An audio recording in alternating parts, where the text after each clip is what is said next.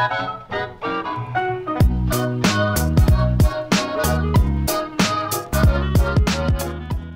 is going on, everyone? It's Nero again, here for you, some Call of Duty Black Ops 2, sharing with you guys the new Dragon camouflage here in Black Ops 2. So if you missed it, there's a couple new camos that came out, one of them being Cyborg, the other one being Dragon, and Dragon is what we're going to be looking at throughout this video. And I'm really undecided as to which one I like more. It might even be Dragon, solely for the fact that it has this like moving flame animation. It's really Skyrim-esque when you look at the guns.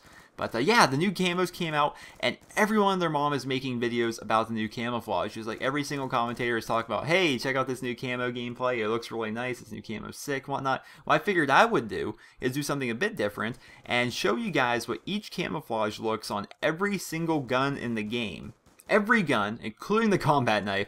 That way, if you're like on the fence of whether or not you should buy new camos, or if you just want to see what the camos look like you're on the PS3 or on the PC or whatever, and you're kind of like wondering, well, you know, the QBBLSW is my favorite gun. I wonder what that looks like with the new Dragon camo, but you can't find any gameplay of it here on YouTube. Here you go. Every single gun we'll be sharing with you guys and showing you guys what the camouflage looks like for these videos. I did 2 videos yesterday on the Cyborg camo showing what it looks like and everything. One video was what it looked like on all the assault rifles, submachine guns, shotguns, and specials. Then I did a different video what Cyborg looks like on all the sniper rifles, all the light machine guns, all of the pistols, all of the launchers, all of basically everything, right? The assault shield.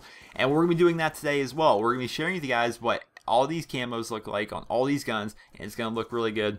And hopefully you guys can make an informed decision as to whether or not you want to purchase the camouflages or not, and I suggest you do.